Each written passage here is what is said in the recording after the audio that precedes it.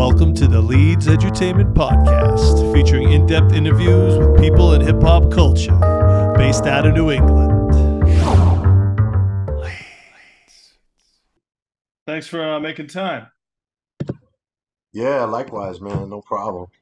Cool. I'd like to welcome everybody to the Leedz Edutainment Podcast. We got a very special guest, rapper Ill Bill. How are you, brother? I'm chilling. How you doing, bro? Good. I noticed you got a Metallica Wasp thing behind poster behind you. Yeah, it's a poster from like '83. Wow. I actually didn't get to go to that show. I was like 11 at that time, but yeah, Yeah. that's like one of I think one of Metallica's first shows in New York on the East Coast. I remember seeing Wasp as a kid in the Wild. Remember Wild Tops? Remember the Wild Top store in the mall? I don't know if you had them out there in New York, but you could just Wild basically Tops? Nah, I never heard of that. so What basically you type? go in there and get any band picture ironed on your shirt. Oh, that's crazy. Yeah, I never heard of that. That's crazy though. That So sounds dope. yeah, so Wasp that was there, and there was all the controversy behind Wasp. Like, what does it stand for? We are Satan's people. We are sexual perverts, or both. What did it stand I for? remember we are sexual perverts. I remember Yeah. people saying that. Yeah, The hell yeah. reason the reason I bring it up, you listened to metal first, right? Like metal was before rap, correct? Nah. I No? listen to rap first, Okay. but like I mean, really, I listen to just music. Like I always been a music fan since I was really young. Like I always gave a shit about music before any of my friends really get tuned into it. Like they didn't really care. Right. You know, it's like music was always like background shit. You know what I mean? But not for me. I was always like psyched on music, making my little tapes, taping the radio, top 40, all that, videos, whatever video shows were on back in the day, like, Friday night videos, like stuff like that, mainstream stuff before cable, before Right. MTV and all that.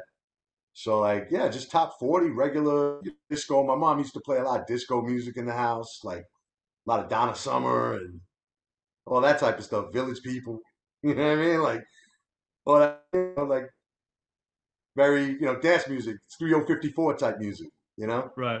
So that's what I grew up on. And then I, once I started developing my own taste, like buying albums and actually buying my own music, once I was like 12, 13, I started buying like rap albums and metal albums and stuff like that. But originally it was really hip hop first because I didn't even, I didn't only metal. I mean, I don't consider Kiss metal. Kiss is more like rock and roll. And I liked Kiss when I was a little kid, but I loved Kiss because of the makeup and the image more than the music. Like I love the music too. I grew to like the music, but that wasn't what hooked me on Kiss. It was Right. the image and just how addict they looked. They just looked crazy. So that Yeah. hooked me in. But yeah, so like metal came a little bit later, but like hip hop for sure. Just Houdini. Nucleus Jam on it. Like I can name just all those songs that were out before Run DMC even came out. Like just the first Sugar Hill Gang, Rest the Light, all of that, The Message. That was all the first hip hop that I heard because that's the first stuff that pretty much got pressed to records. And so I was up on it right from the beginning. Plus, I'm from New York City. I'm from Brooklyn. So that's the epicenter of hip hop. You know what I mean? Even more so than any kind of rock music or anything like that. In fact, once I started getting into the neighborhood I grew up in was predominantly black neighborhood.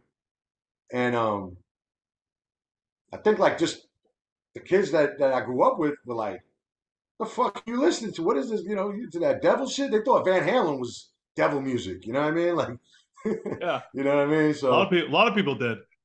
yeah, back then, you know what I mean? So Yeah, we're talking. everything metal was devil. I'm talking like 1983, 84. You know what I mean? Yeah. Like, Yeah.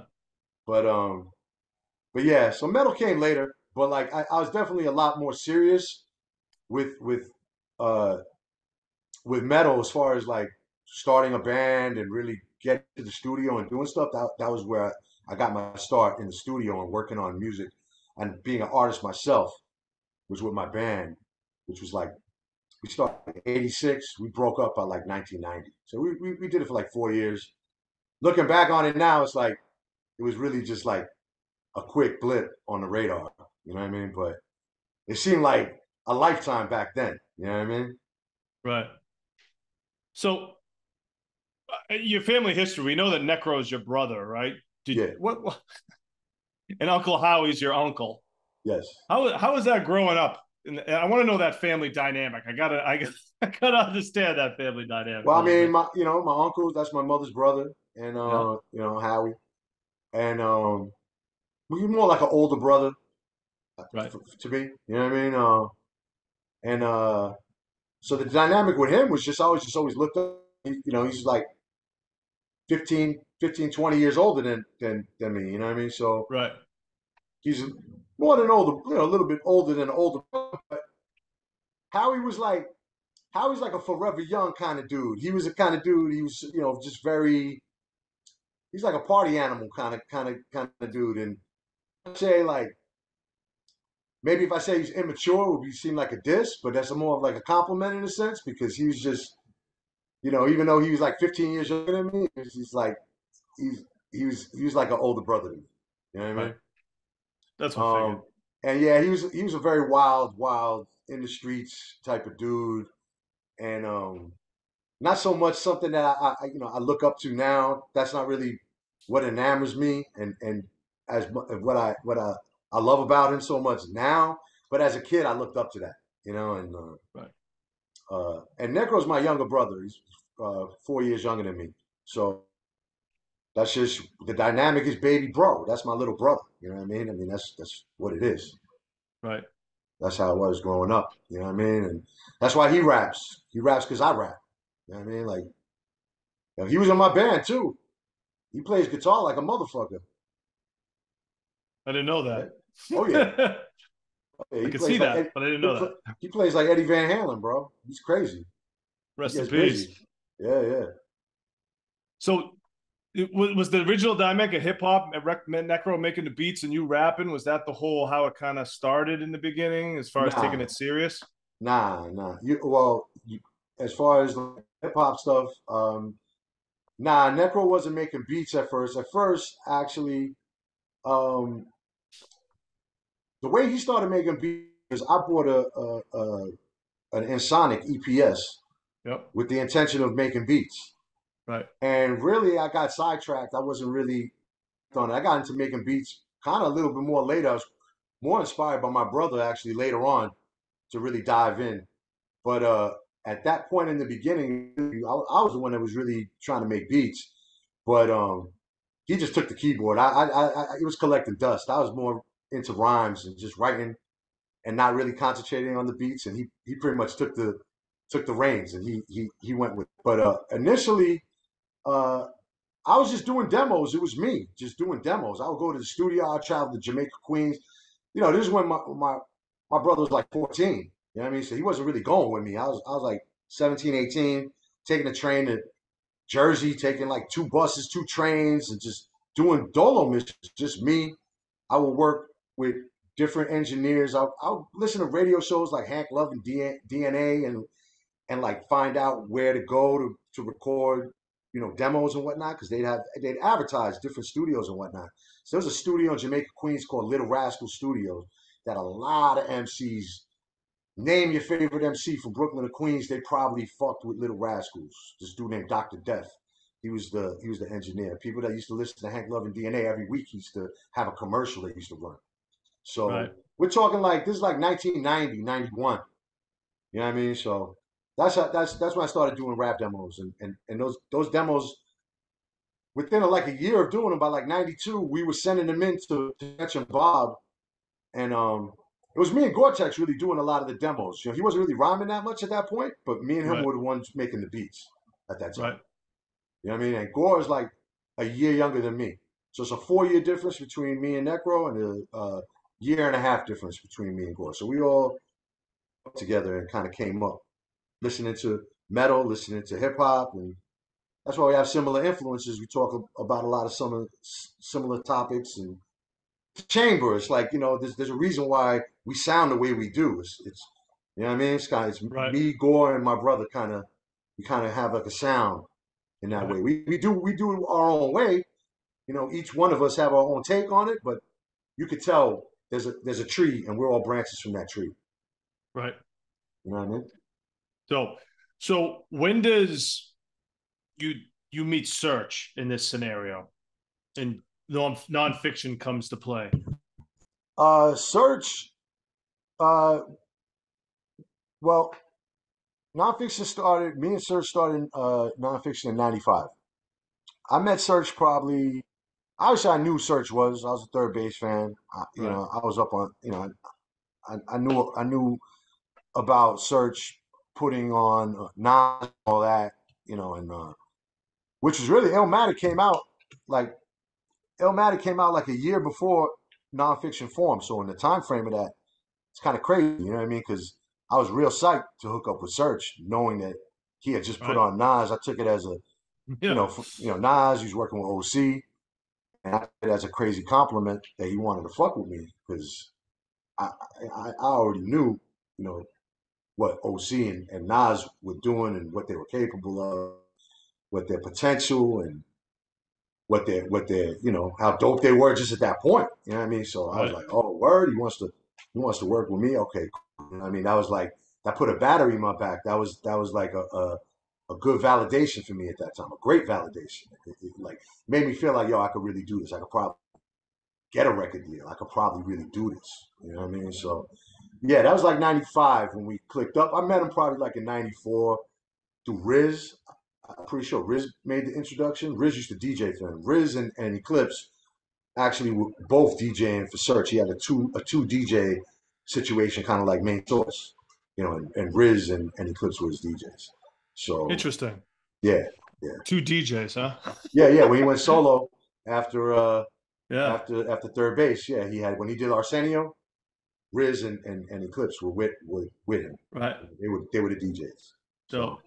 yeah, so actually, Riz introduced me, and Riz is like a legend in Canarsie, like my neighborhood in Brooklyn. Riz is Yeah. like probably like 4 or 5 years older than me, and like he was always the man in Canarsie. He was that dude, and so yeah, yeah, yeah. He looked out, in a lot of different ways over the years. That's the homie. You know what I mean? Right. So nonfiction forms. Talk to me about the definition of a goon. Because I feel like you don't get enough credit for starting the goons, the goon trend, because you guys originally you're the original goons of hip Yeah, we were hop. the ones that were throwing that word around before anybody else really like Yeah. on some hip hop. In fact, before it's crazy because before nonfiction, we would go up to radio shows.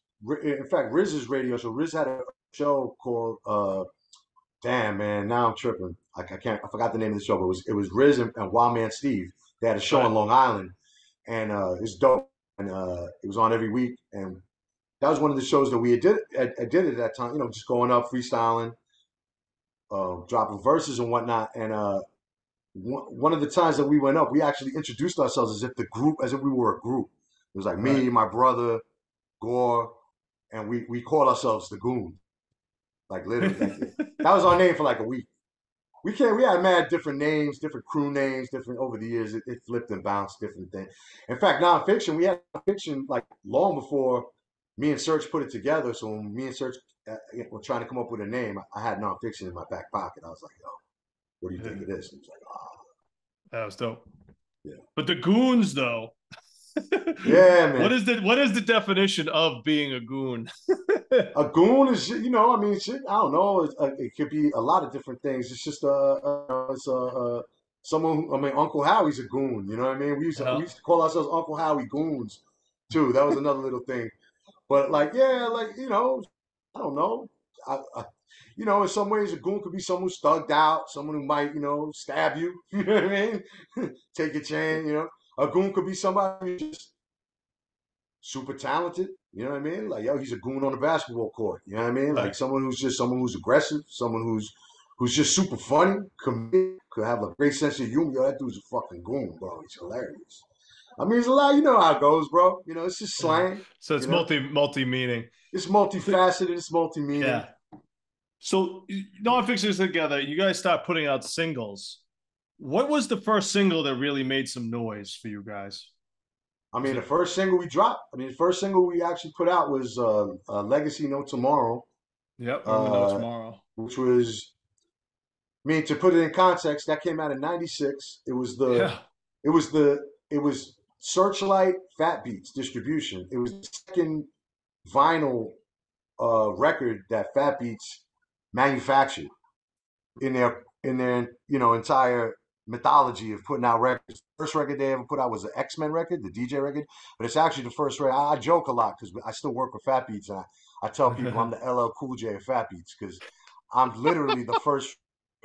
Even though they say Def Jam a lot of times they say he's the first rapper. He's the first rapper. LL, I guess he was the first rapper to put out an album on Def Jam, even though they put out Tila Rock and they put out some singles. But anyway, yeah, I was the first rapper, I think, or at least Non Phixion was the first rappers to come out through Yeah. Fat Beats. Yeah, it was like Fat Beats Searchlight. And that single sold like 20,000 copies, bro. And at that time, it was a big deal. It was, That's a you know what very I big mean? deal. It was crazy. So yeah, I mean, just from the beginning, it was popping. I remember because I started hearing about you guys 12 inches later, like 99, 2000, and I started working in Boston. And I remember the company I worked for, Metro Concepts, he'd be like, yo, Non Phixion is touring off singles. They don't even have an album. I They're mean that touring.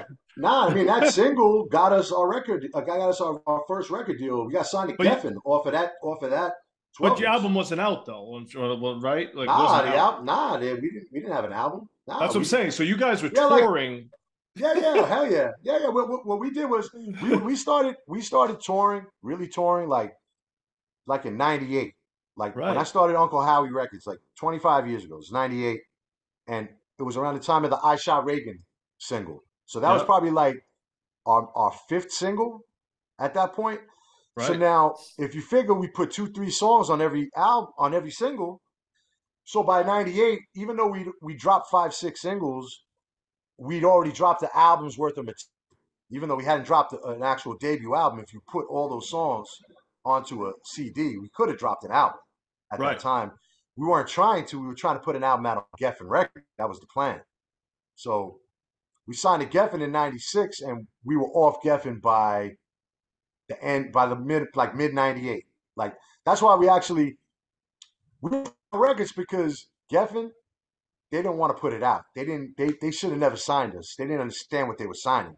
They thought they were Right. signing like, I don't know, bro. Like they thought they were signing like something else, bro. They didn't think they were signing a group that was gonna talk about shooting the president and shit like that. You know what I mean? So they were like, Yeah, you could put this out, on vinyl yourself, and let's see how it does. And we were like, cool, I mean, we sold 25,000 copies of that one like in the first month. Like that's what I'm saying. Your it's a 12 inch different era. selling. Yeah, vinyl was selling like crazy. You guys in the singles before your official album came out was very impressive. Very, very I impressive appreciate 12 it, inch era. man. Yeah, I mean, that was the era. You have to also understand at that time, it wasn't like how everybody drops digital singles. You know, they Yeah. drop a digital single every week. You know what I Yeah, mean? no. It was an event to drop a 12 inch. Right. Sometimes you drop a 12 inch maybe once a year. You know what I mean? It's equivalent to dropping an album. So I Right. mean, for back and I think the fact that people used to always want to get more than one copy, two copies, if the DJ helped, you know what I mean? Yeah. But yeah, back then it was no big deal for singles to sell 15, 20,000 copies. When Primo did the beat or Pete Rock did the beat, you'd sell 40, 50 copies. Like it was like that. It's guaranteed. So what did that feel like at that time, making Future Is Now and working with all those legendary producers? I mean, at that time, it must have been surreal at some It point. felt Must have great. been.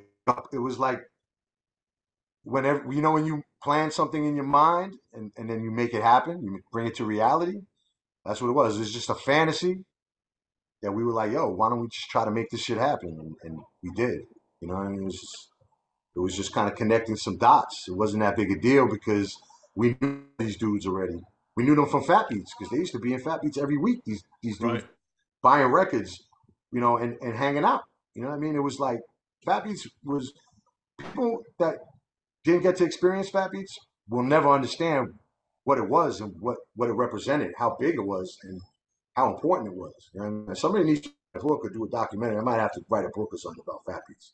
Well, you It's should just since you're the LL Cool J at Fat Beats. You need to yes, sir. you need to take Thousand that. percent, You thousand need to percent. take. At least help put it together. Yeah, But you actually, could do it. Fat Beats got a documentary coming though, so Oh, that's word. going to be That'd be yeah, dope. I want to see that. yeah, hell yeah.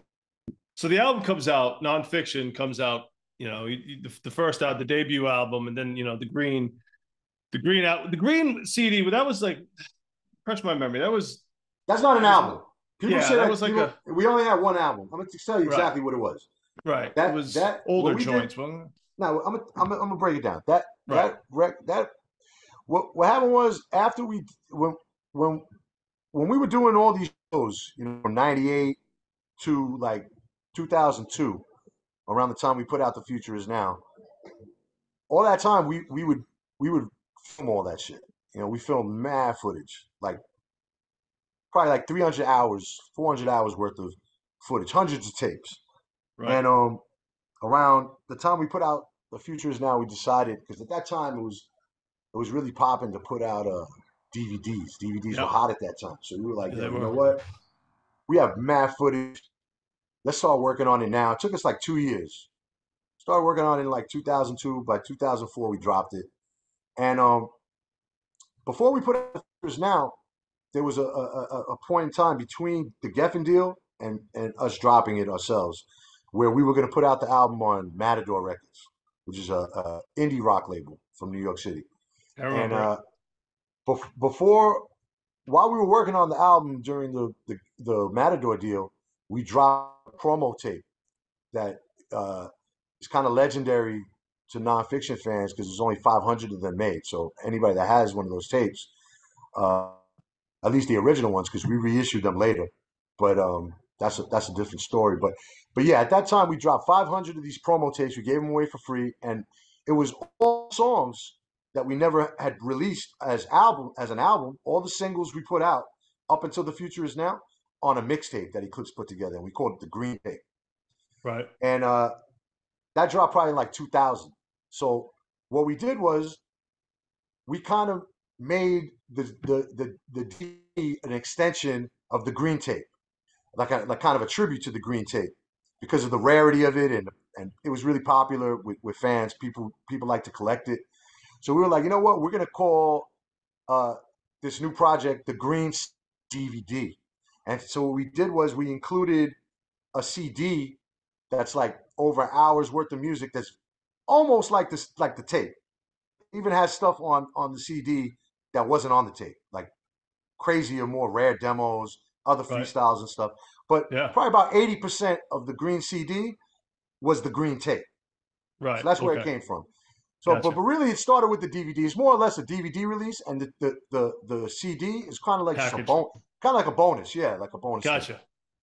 Right. That So was that after was the plan. That was the plan anyway at the time. Sorry. it's all good. No, no. So at that point that comes out, you no more. Then you go solo, right? Like you get going solo with the Well, no, future. no. We were already doing solo stuff before that, but Oh, really? yeah, we put out solo albums on Necro's label, Psychological. Same year we dropped the Green CD DVD in Okay. 2004. We All right. So each it's dropped solo parallel. album. Yeah, at that Okay. same time, the three members of Non Phixion dropped solo albums. Gotcha. That now it's coming back to me. So that was the Yeah, What's Wrong with Bill album, correct? yes, sir.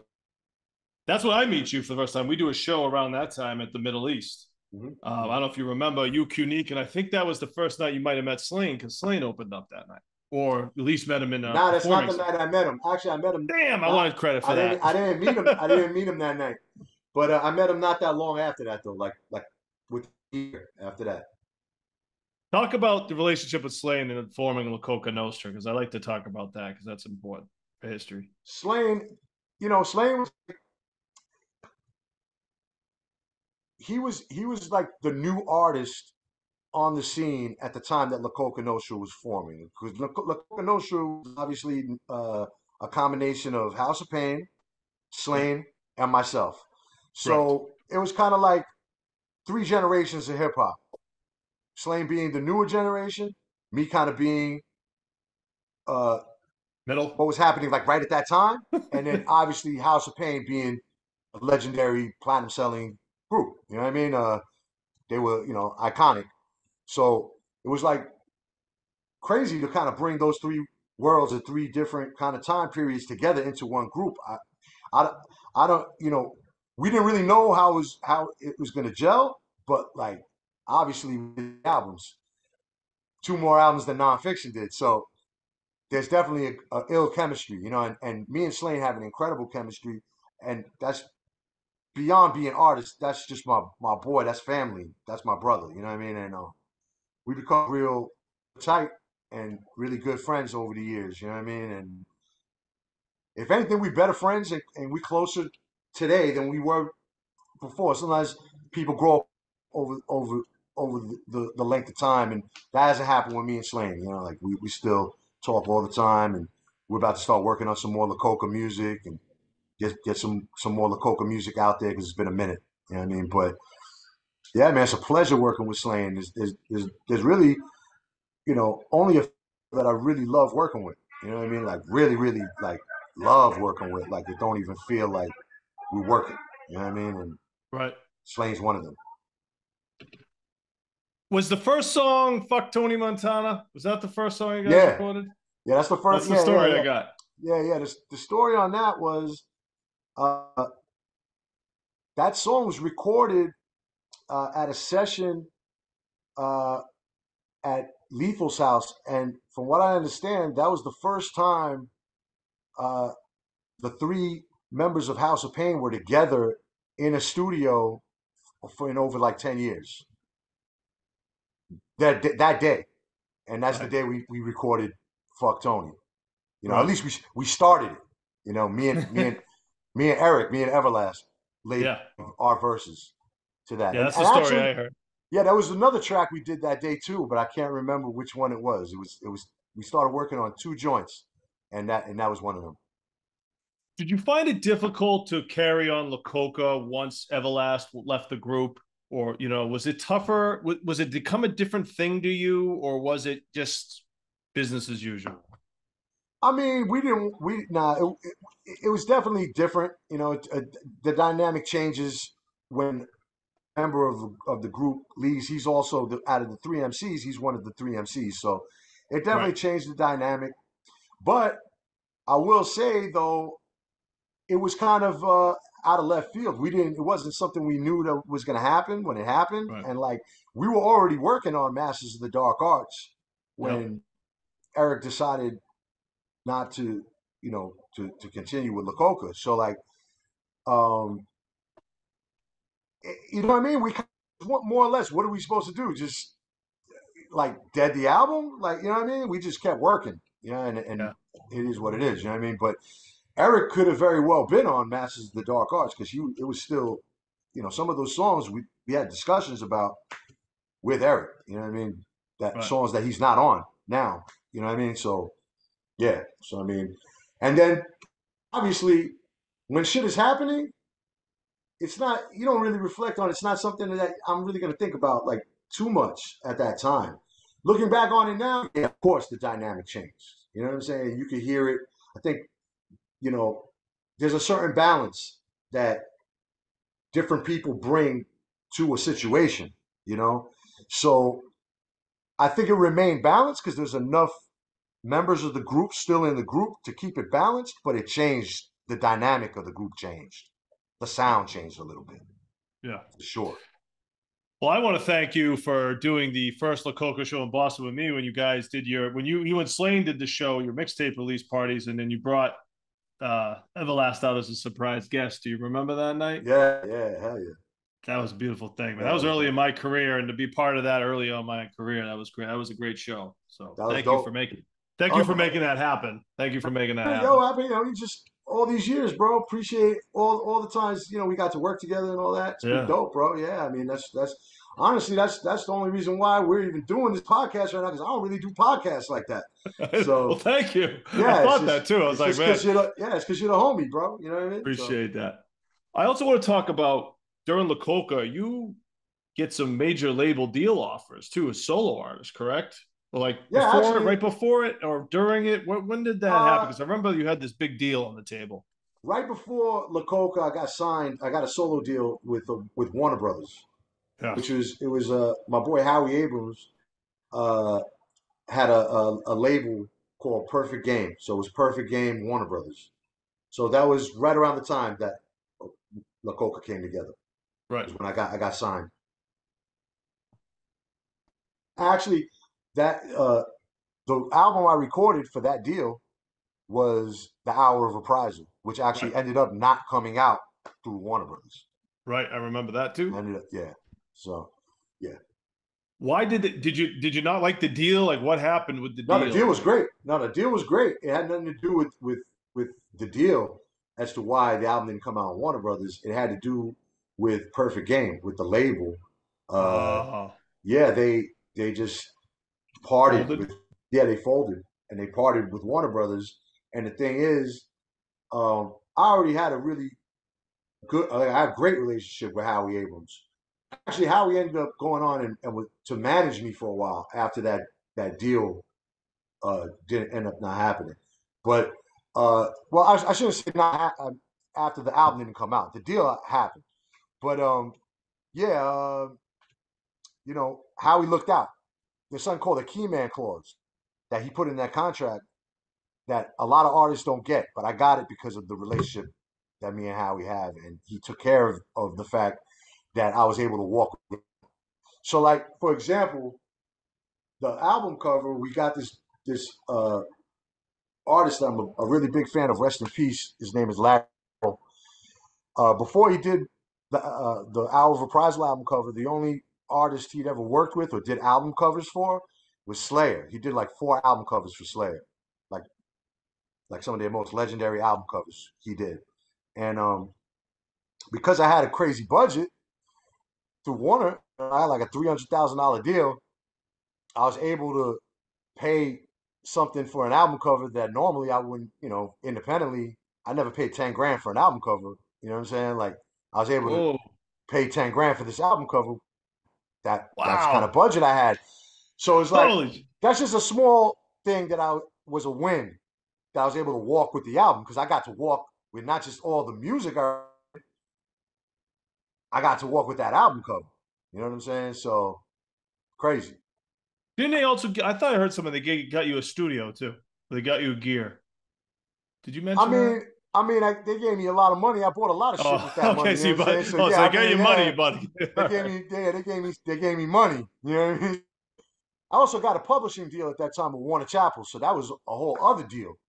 So that enabled me to make certain moves and buy some equipment amongst other things. I also remember you, and I'm not, I don't want to air out too much of your business, but stop me if I'm going too far. I remember you turning down a strange music deal.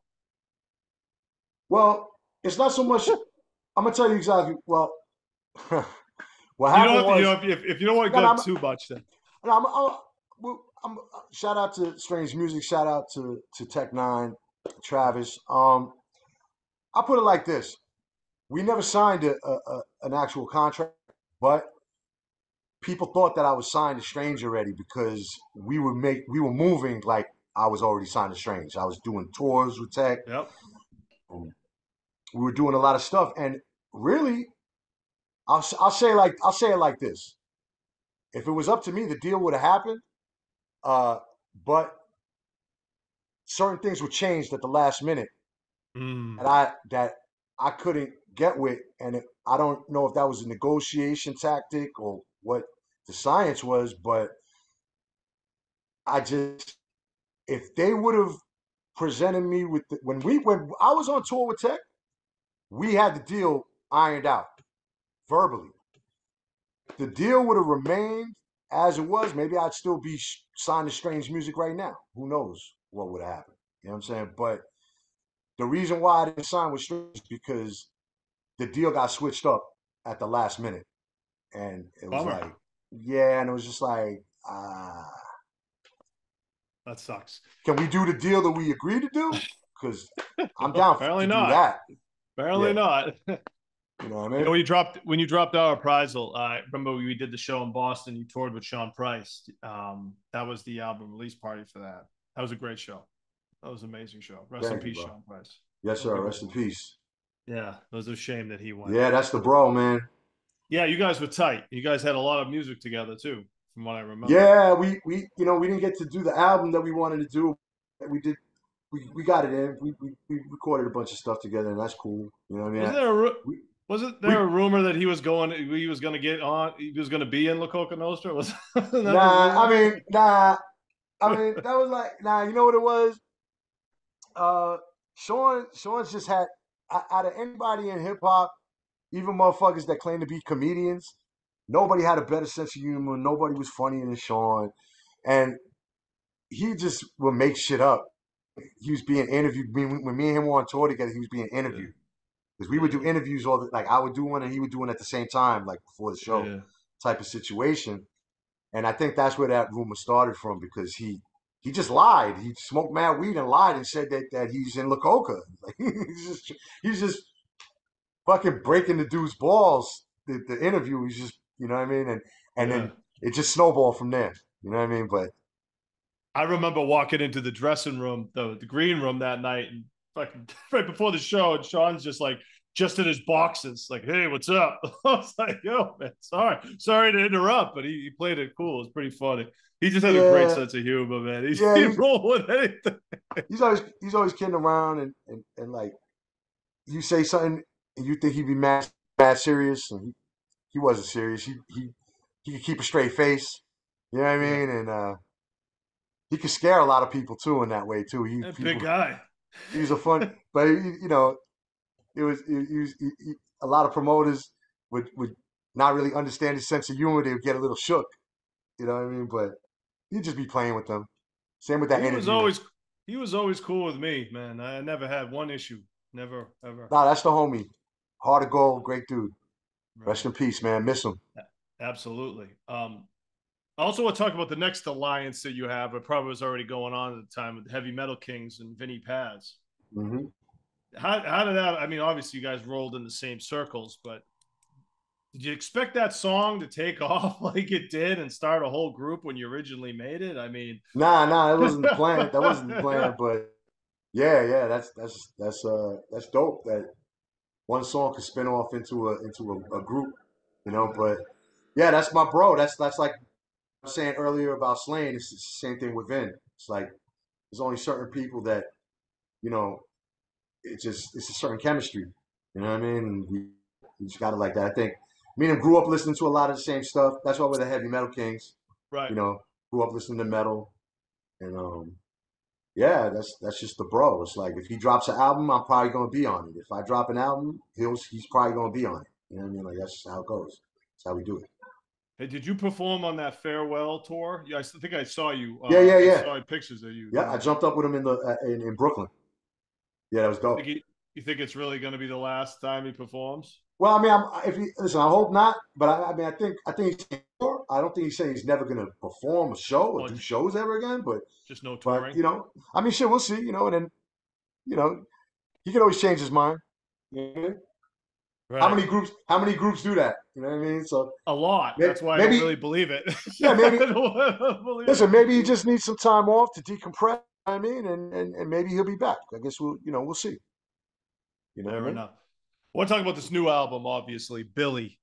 Now, you've definitely dropped a bunch of albums before this one. Couple, I think, a few from what I saw. Was Yeah, that all just this is my seventh album. This is my seventh solo album. well, I guess I'm since the last Lacoka or the last group project, I guess I'm thinking that you put out two solo albums before this. There were shorter albums though, right? There was forgive me, I don't have the list in front of my name. What was the last one called?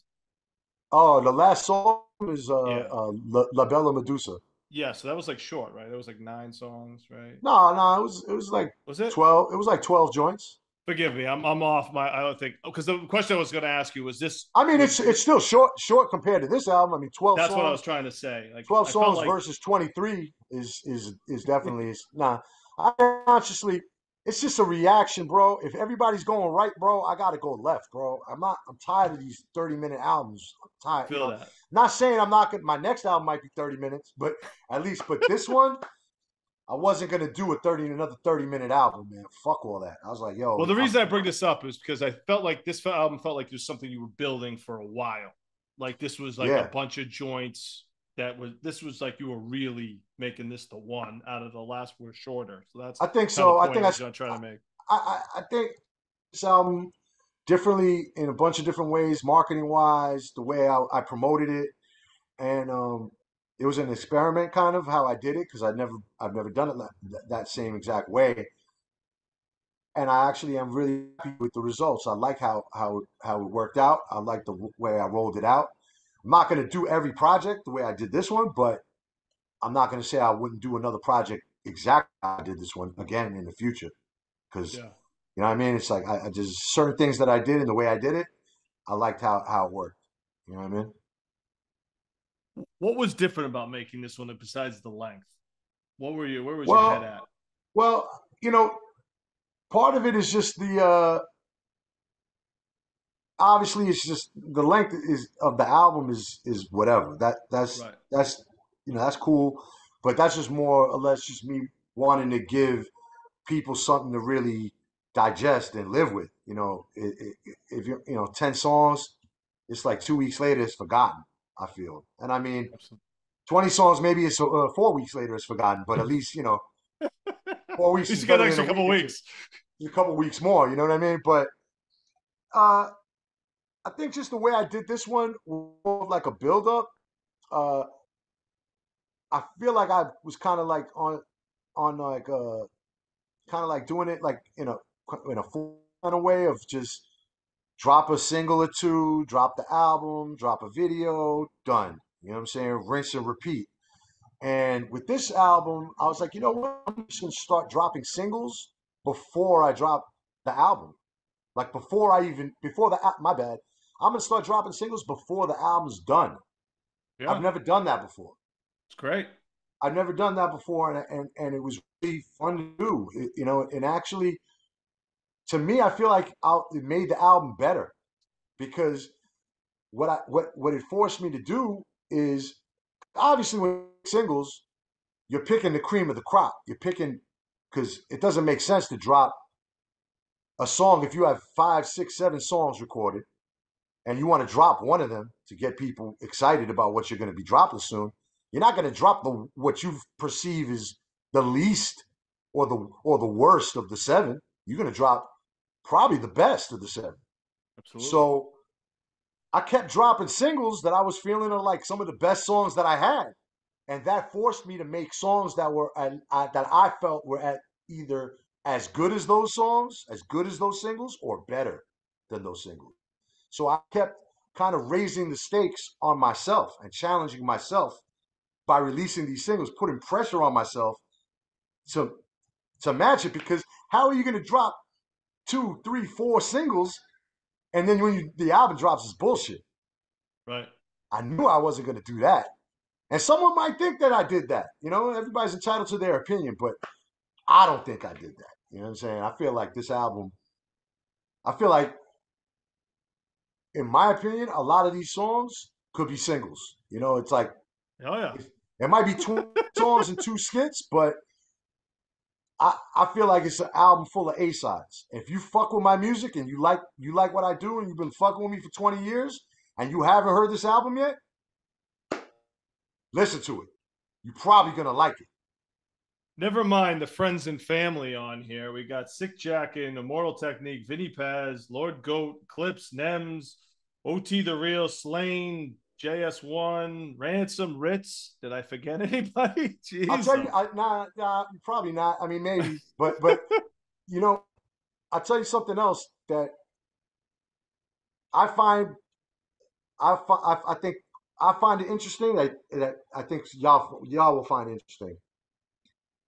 Remember what I was saying about how like I was dropping singles and I was challenging myself to try to like come up with something at least as good or better than what I'd already dropped. And part of that is why I had 2 songs on the album because he's on one of the singles that I dropped initially. Yeah. That's part of the reason why I got Nems on 2 joints, because Yeah. he's on one of the first singles that I dropped. And it's like, if you think about it, it's like I could have went and got somebody else to jump on that second joint that Vin got on, or someone else to jump on second joint that Nems got on. But it's like, to me, I feel it's more cohesive. It's more of a it has the album has a sound, and it's like it ain't about having 20 different features or 30 different rappers on your album. It's not a compilation album. It's not a Right. fucking movie soundtrack. It's Right. Billy. It's my album. Right. So if I'm gonna have somebody's gonna be on the album, like 2 songs here, 2 songs here, you know what I mean? Like it's gonna be somebody like Vin, who I did a full album with. I did 2 full albums with him. It's gonna be like Nems, who I've done a full group project, Gorilla Twins. Gore-Tex, he's on like 3 or 4 songs on the album. Non Phixion, this is my child. You know what I mean? So if you look at who's on the album, it makes sense. It's really not too many people that I've never worked with before. You know what I mean? It's pretty much family. And if it's other people, the other people that are on there that I haven't worked with, is there's a reason, there's a rhyme and reason as to why they're on the album. If we go in depth. Oh yeah, absolutely. Who did the production on this album? You know what? I'm just gonna He's like, go I don't want to song. get this one wrong. I'm gonna go song by. I'm just gonna go song by song. I'm gonna scroll it. I'm talking. Sure. I'm talking. So uh, I don't forget anybody. Alpha Futura, produced by Peter Punch. Hella Waits, produced by my man Furio. Jordan Threes and Ballad of Billy by Bangers. Know My Name, produced by Scam 2, also featuring Scam 2. Uh, Kanarsi Koresh, Lord Goat, Prophets of Doom, G. Uh, so many producers. I'm just gonna name producers. Gore did like 4 joints on the album. Dope. My boy Little Vic, he did the Smarten Up joint. Yeah, little Vic. Uh, Stu also did Once Upon a Time in Canarsie. My boy Sunday did the joint with Slain OT on it. Yalla Yalla. Uh, my man JS1, he Yeah, did This Is Anger. legend. Of course, DJ Muggs. You know, that's the homie. I always try to work with Muggs as often as Oh, possible. yeah, So the he, album with him too. yep, yep, hell yeah. You know what I mean? So it's like Yeah, there's a lot of that. You know what I mean? It's like people yeah. that I've been working with for years. Um, Static Selector, who I've worked with already a ton of times. This is the first time I've actually worked with him on a solo album, but Right. worked with him on La Coka numerous times. Uh, uh, yeah, man, shit. C Lance, man. I don't think I'm forgetting anybody. I think we got it all. And Body Bag Ben. That's the production line. You know. The album cover. Where was that you used that was a place in, was that Spain? Was it Spain Oh, where it's that is? Italy. That's Italy, my bad. that's like in the suburbs of that's like outside of Rome. That shit's bugged out looking. Yeah, yeah, yeah. So recently, you guys did the tour, the nonfiction tour, the 20-year anniversary. How was it like to get on back on the road like that?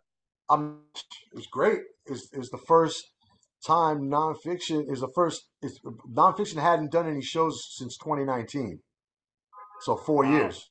No, Yeah, yeah. A lot of four people in that years. boat. And like before that, I did a couple shows with Cypress, like in October. Yep. That was like those are the only shows I've done in since 2019. My couple show run with Cypress and these nonfiction shows. So Right. I'm looking forward to back on the road now. You know, the Coka shows, everything. More nonfiction, more solo stuff. You know, now it's really like just starting now to get back to normal. Yeah. Huh? So we got another La Coca in the works. What else is in the works? Yeah, more music, just more music. I don't really want to say Yeah. too much just because Fair enough.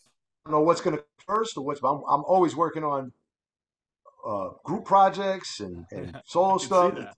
It never stops. There's no, in between putting out albums, there's all the work is being done. So I mean, there's always work being done and music being made.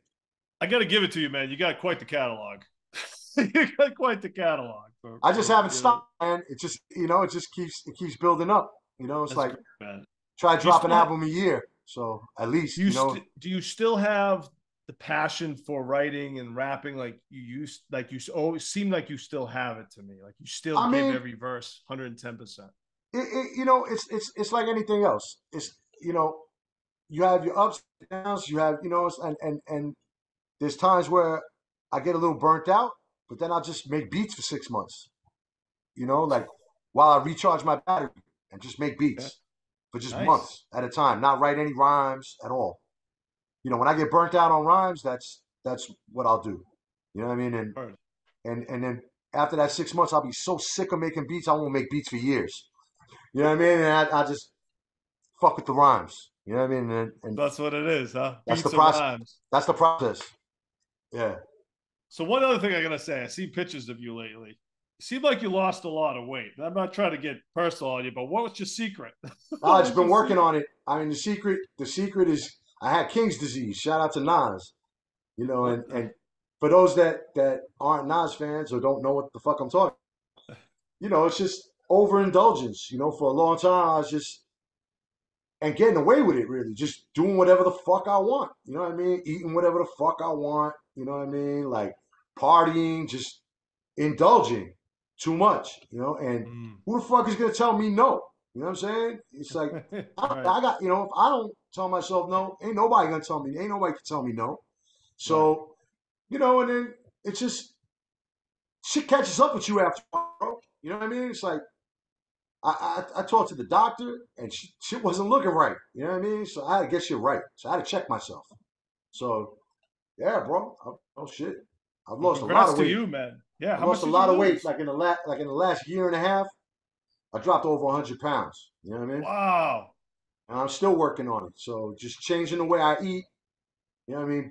Being more active, going to the gym, and just Slain has been an inspiration to me in that. You know what I mean? Because he turned it around too. Me and Slain both of us used to be like double the size we are now. You know what I mean? I So remember. I mean, I might be exaggerating, but it felt like it. You know what I mean? And I'm gonna tell you, me and him both, the same thing you told me. People be telling us that, and not just me. And I don't want to put Slain on blast, but I'm proud of him. You know what I mean? It's just what it is. You know what I mean? You get older, we got kids. Trying to be it. There's no fat people. Look at anybody old, anybody in their 80s, bro. They're not fat. You know what I'm saying? Right. Fat people die young. So Unfortunately. it is. And I love food. You know what I'm saying? It is a struggle, but you know what I'm saying? It's not worth dying for. You know what I mean? That's good. I'm glad you got the you're working on that, and it is a struggle, man. Because that's the tough thing about eating. You still have to eat. It's not like quitting drugs and alcohol where you can just quit Yeah. them. You And still as got to eat. you get older, your metabolism slows down. Yeah. Everything. It's like you know, COVID your screwing joints things ain't up. working how they used to. You know what I mean? Like it's just ankle pain. You know what it is, man. You Yeah. could. There's two kinds of pain. You can have pain from not being healthy, or you could have pain from recovery in the gym, working hard. You know what I'm saying? I'd rather have that kind of pain. You're That's gonna what's have up. pain regardless. So it's just a matter of choose your pain. Choose your pain. I like that. Well, Bill, I want to thank you for your time. I won't keep you any longer. I really appreciate this, and this has been great, man. And all success to you, and keep doing what you're doing, man. Likewise, Great bro. to see. Appreciate it, I'd like to bro. thank everybody for tuning in to the Leedz Edutainment Podcast. A very special guest, Ill Bill. Thank you, brother. Peace, bro. Thanks. Thanks, bro.